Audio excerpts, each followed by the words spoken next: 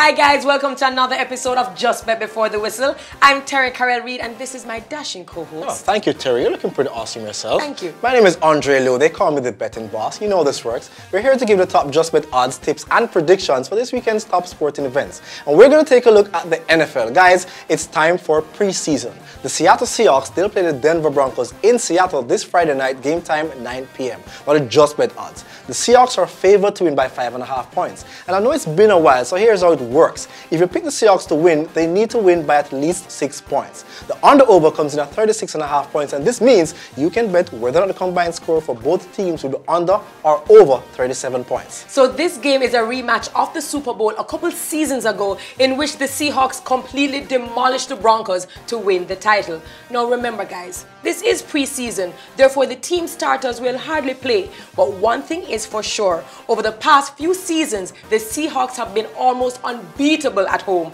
That being said, I'm going to go with the Seahawks for the win or for the game to go under. Terry, there are just too many things happening in Seattle right now. Too many distractions. I'm picking the Broncos to win this game or for the game to go under.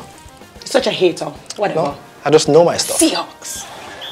In the Barclays Premier League, Manchester United will take on Aston Villa at Villa Park this Friday, match time 1:45 p.m. Now the Just Bet odds. An Aston Villa win brings in $5.25, a Manchester United win at $1.65, odds of a draw $3.75. Now Terry, Manchester United weren't too impressive last week against Tottenham. However, they got the win and that was all that really mattered. Manchester United have beaten Aston Villa in 9 of their last 10 meetings, but Aston Villa did hold Man U to a 1-1 draw the last time these two teams met at Villa Park last season. Still, I'm going to pick Man U to win this game by a goal to nil. You're so stingy. I also have Manchester United for the win. However, my scoreline is 3-1. One love, better scoreline. Yeah, I mean, man. Alright folks, time for some more football, and there's a big match in the Barclays Premier League this weekend. Chelsea will travel to the Etihad Stadium to face Manchester City this Sunday, match time 10 a.m. Now time for the Just Bet odds. A win for Manchester City brings in $2.15. A win for Chelsea brings in $3.40, with odds of a draw coming in at $3.30. Guys, Manchester City looked pretty impressive in their win over West Brom on Monday, but let's be serious, it was just West Brom. Chelsea, on the other hand, was almost beaten by Swansea in their opening match when their goalkeeper got a red card, but they were able to hold on to the 2-2 draw. You guys know I love Chelsea, you know I love the Blues, but my gut is telling me Manchester City is going to pull off the win 2-1. Now both matches between Manchester City and Chelsea ended in 1-1 draws last year, and I'm banking on that actually happening again this year. I'm picking this game to end 1-1. I still love you, Chelsea.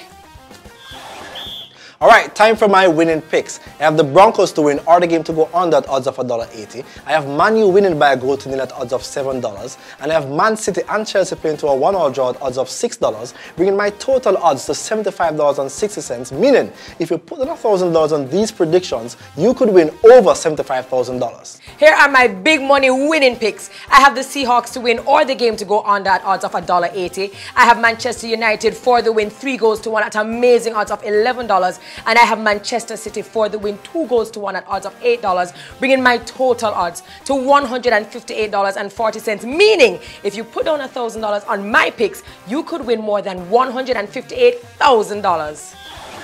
Alright, time for this week's Take It or Leave It. Now, earlier this week, the IAAF banned 28 athletes whose test samples from the 2005 and 2007 World Championships came back positive after extensive retesting. Now, many argue that the IAAF only did this after coming under extensive media pressure for not doing enough to pressure drug cheats. So guys, take it or leave it. Is the IAAF doing enough to stamp out drug use in athletics? Terry, I'm actually going to take it. Perhaps you could argue that maybe they need to reintroduce life bans for first-time offenders. But when you consider how much money has been spent, how many athletes are being tested, and how often these athletes are being tested, it's pretty hard to argue that they're not doing enough. Andre, I absolutely agree with you, and I'm going to take it as well. The mere fact they're retesting samples from as far back as 2005 and 2007 certainly shows you that the organization is serious. What I am looking forward to, though, is with the advancement in technology that they will be able to reveal the cheaters much earlier than later.